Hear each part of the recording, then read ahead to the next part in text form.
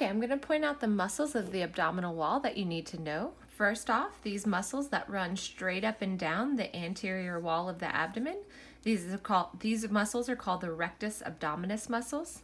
They are separated by and held together by this connective tissue structure straight down the middle called the linea alba. That linea alba runs from the sternum to the pubis, and it helps stabilize the anterior wall, abdominal muscles of the anterior wall. So this is the rectus abdominis. The difference between the right side and the left side is just that on the right side you see this rectus sheath, which is a connective tissue covering. And over here on the left side it's just been taken away. That's why it looks more red in color. So the rectus sheath is a flat tendinous structure that helps hold the abdominal muscles together. It serves as a protective function. It also helps maintain pressure within the abdominal wall to help maintain pressure and hold in all of the organs of the abdominal cavity. So this connective tissue structure called the rectus sheath encloses all of these muscles and helps maintain pressure within the abdominal cavity because we don't have bones surrounding and holding everything in. So that connective tissue covering helps maintain pressure. The other abdominal muscle that you need to be able to identify is visible on both sides. These are the external obliques. So oblique meaning coming down like an angle. So these muscles right here coming down at an angle on both sides, labeled number 21 on this model. These are the external obliques. So external meaning on the outside of the rectus abdominis, oblique because it comes down at an angle. Now next on your list are the muscles that move the scapula, and two muscles that you need to know for this. I've already talked about the trapezius muscle in one of those last videos. I mentioned it because we could see it on the head and neck model. So trapezius, okay? So this is the only muscle in the human body that's named for how it looks with two of them together, not just one of them individually, like a trapezoid, right? But together they form what looks like a trapezoid, but individually they look more like a big triangle. Okay, so trapezius, trapezius, and then back to the kind of anterior side of this model to show the serratus anterior. I'll show you on both sides. This muscle right here is the serratus anterior. It's given that name because it looks like a serrated edge of a knife. So this muscle with the serrated edge, this is the serratus anterior. On this side, it's labeled number 19. This is also serratus anterior, okay?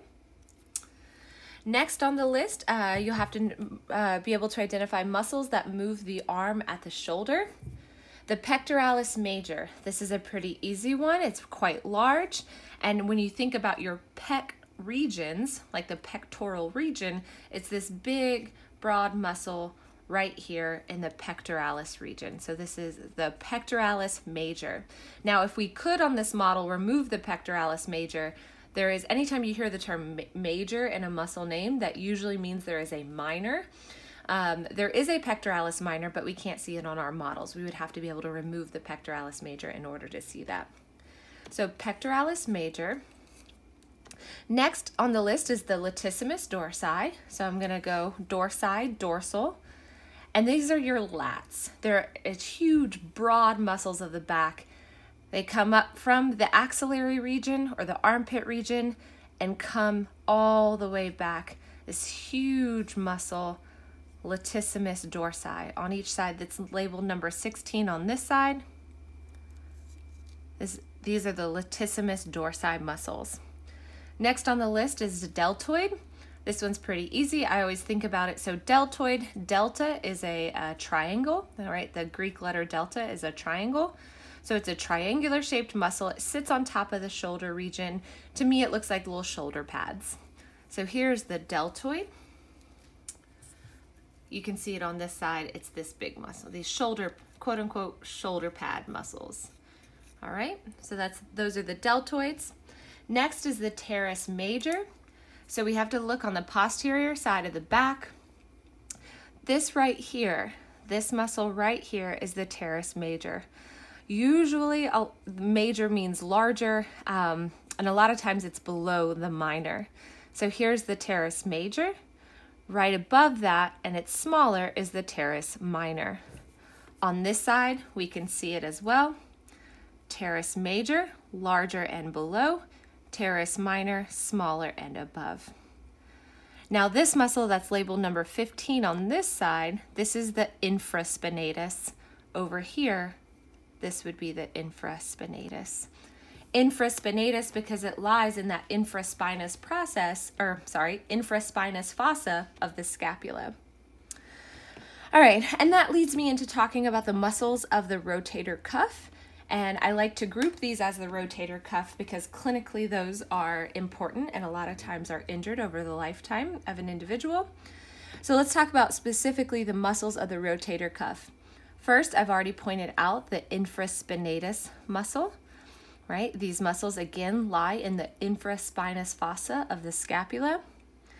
Next is the teres minor. So I already pointed that out when I showed you the teres major, but the teres minor, these muscles are a part of that rotator cuff, teres minor.